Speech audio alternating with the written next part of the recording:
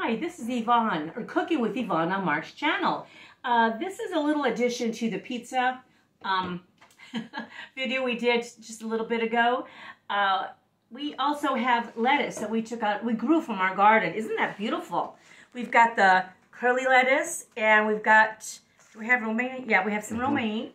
And we washed it, dried it, put it in the refrigerator to chill it, and listen to this. Can you hear that? It's so crunchy. Just had to share that with you guys.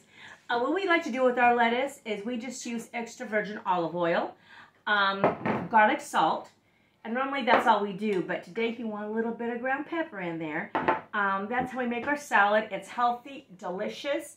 You can't beat that. And maybe some Parmesan. Sometimes we add Parmesan, which is a beautiful thing, and we may add olives too. Just depends on our what we want that day.